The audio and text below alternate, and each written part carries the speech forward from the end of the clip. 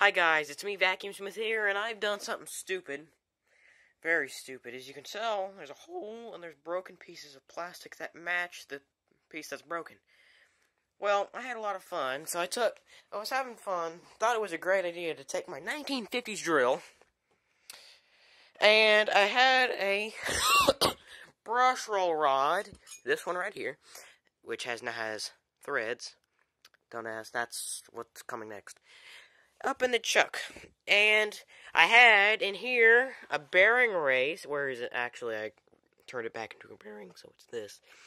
So I had a bearing race, the inside of this bearing race, and I had the idea, because I like to watch things, I love to watch friction failures. Things get hot and melt and just come all to pieces. I think it's super entertaining. And I've always tried to replicate things like that, and succeeded and not succeeded. Most of the time it happens what just happened.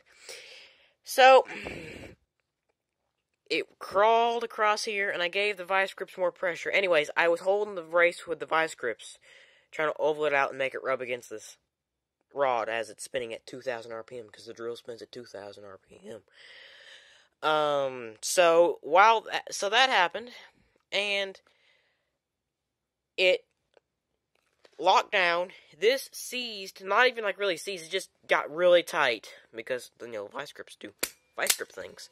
And the drill started spinning around, because it's hooked up to the wall right now. It gets tangled up in its own cord, so I've got the drill flopping around, and then this vice grip is spinning around at 2,000 RPM while it's jumping all over the place, and it's literally breaking everything. I'm surprised it didn't break that.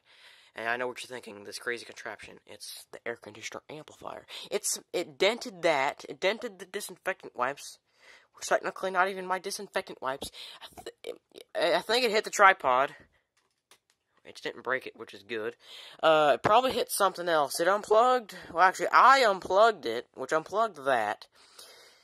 But I think you get the point of the story time. It destroyed a whole lot of things, including this, which I promised to take care of.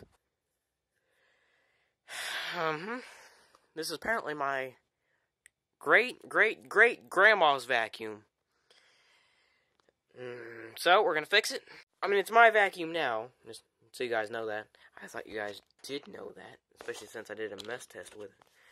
Anyhow, so I found the pieces in there. Luckily, it didn't destroy all this. It still seems fine. So, I've already put a piece of tape here, sticky side facing up.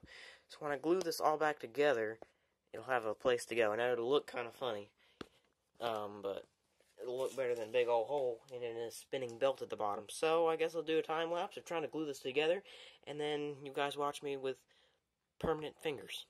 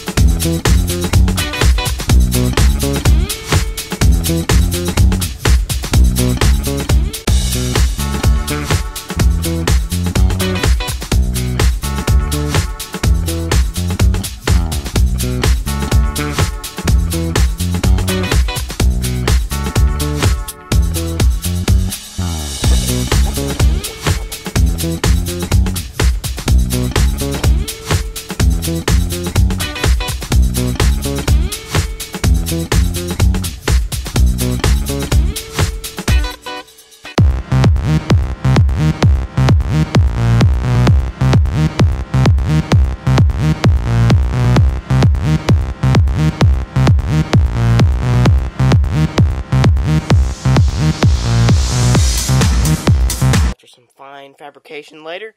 Ta-da! I know, it's beautiful, isn't it? The company that made it would approve. No, I don't think they would. And now that I have synthetic finger calluses, it's done. We actually already knew it was done. So now to clip it back on and put this vacuum cleaner back in its hole where it belongs until its next, I don't know, use. Well, bye guys, and see you next time. That was a little quick plastic repair on the Bissell 9 amp. I could see that from miles away. But you could also see the hole from miles away, so I prefer that. And the 1950s drill still works. I hope. Well, actually, I already tried it, so I know it still works, but just about pulled the cord out. It might have actually broke this grommet. I don't know.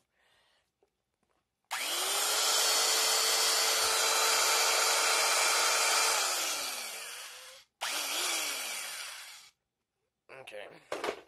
Nothing was terribly damaged. That was terribly damaged.